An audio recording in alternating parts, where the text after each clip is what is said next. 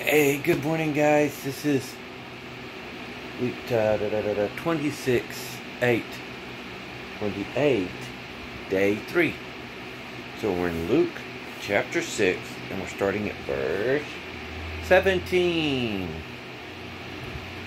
And he came down to them and stood in the plain, and the company of his disciples, with great multitude of people out of Judea and Jerusalem, and from the sea coast of Tyre and Sidon, which came to hear him, and to be healed of their diseases. And they that were vexed with unclean spirits, and they were healed. And the whole multitude sought to touch him, for there went out virtue out of him, and healed them all. And he lifted up his eyes on his disciples, and said, Blessed ye be poor, for yours is the kingdom of God. Blessed are they that hunger now, for they shall be filled. Blessed are ye that weep now, for ye shall laugh.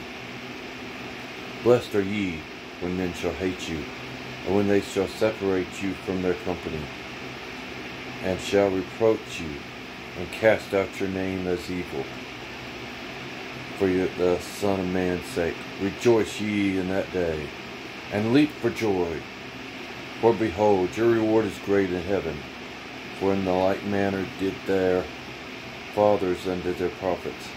But woe unto you that are rich, for ye have received your condolences. Woe unto you that are full, for ye shall hunger. Woe unto you that laugh now, for ye shall mourn and weep.